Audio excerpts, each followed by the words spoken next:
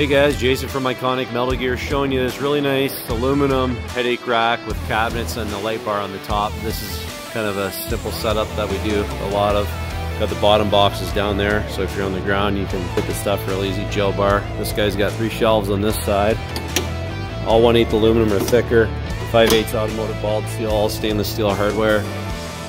Chain hanger on this side. 8-inch deep well there. All keyed the same. And then you've got your stop turn clearance lights up top, 20 LED lights, chrome bezels, little light tabs here on the corner, put some work lights. Lots of custom racks. Check us out. We got angled face, rack tank combos, roll up doors, a lot of stainless racks. IconicMetalGear.com.